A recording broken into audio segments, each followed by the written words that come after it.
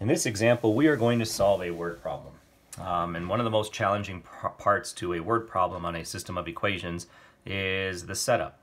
The math after that probably has a tendency to be a little bit easier, but you got to get the equation set up right, and if you don't have the equation set up right, it doesn't matter what you try to do. You can try to logic your way through it, which works, but usually it's not the most efficient method. So let's give this one a try. So it says, at a lunch stand, each hamburger has 50 more calories than each order of fries. So we have hamburgers and fries. So we will classify our variables. Well, we'll come back to it in a second. You have 2 hamburgers and 3 orders of fries have a total of 1,700 calories. How many calories does each hamburger have? So our H is going to be our calories per hamburger. Per hamburger. And then that makes F our calories per fry. Okay, so our equation, and you can use whatever letters you want. I just like to make them kind of be straightforward, so as I go through the problems I know exactly what I'm getting, because when I get an H I know I'm talking about hamburgers. So it says each hamburger has 50 more calories than our order of fries. So we have our hamburger is going to equal our fry plus 50. All right, and then our next setup is going to be our 2 hamburgers plus 3 French fries have a total calories of 1,700.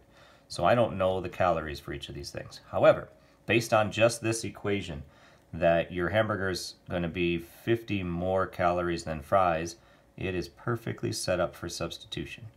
So I could be substituting that into H. And so that's what I'm going to do. So we have 2 times F plus 50 plus 3F equals 1,700.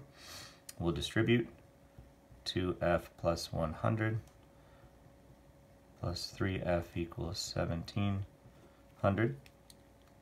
And then we'll combine our like terms here, so that's a 5F plus 100 equals 1,700. And then we'll subtract 100. 5F equals 1,600. We'll divide by 5. And so our French fries have, let me do the math, 1,600 divided by 5 is 320. And then we'll take that value, maybe plug it right back into this one, where our hamburger is 50 more calories than our French fries. So our hamburger is going to be 370 calories.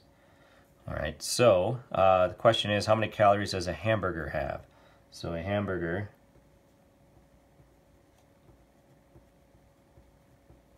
has 370 calories.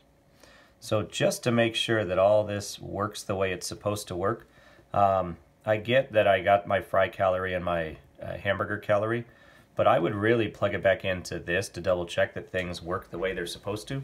So according to this, that my 320 and my 370 make 1,700 calories. So let me do the math on that. So we have,